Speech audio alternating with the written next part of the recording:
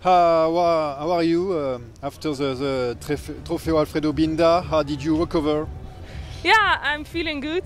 Trofeo Binda was a really nice experience and I hope to get stronger from it. And yeah, looking forward to the echelons today. Do you want to fight for this kind of race like Trofeo Binda in the future?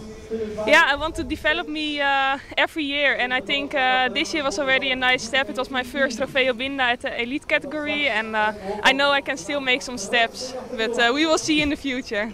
So you said no, we are in Brugge-De. You are a former winner and the big favorite here. Do you feel that? Yeah, it's one of my goals this season to win this race, and I actually like the weather conditions, the wind. And yeah, but you need to be in the first echelon to win this race, so we will do everything for that. And you are only 4 riders here. It's changed the plan a little bit now. Well, I think we still have a really strong team, and I'm not too worried about it. The girls knows how to position in the peloton, so I think we will be fine. But you saw the men's race yesterday.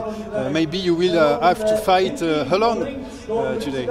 Yeah, I saw the men's race. It was really hard, but I saw also how strong Philips was at race, and I think it shows that as a sprinter you can also put some effort in the race and still be good at the end. Thank you, Lorena. Good race.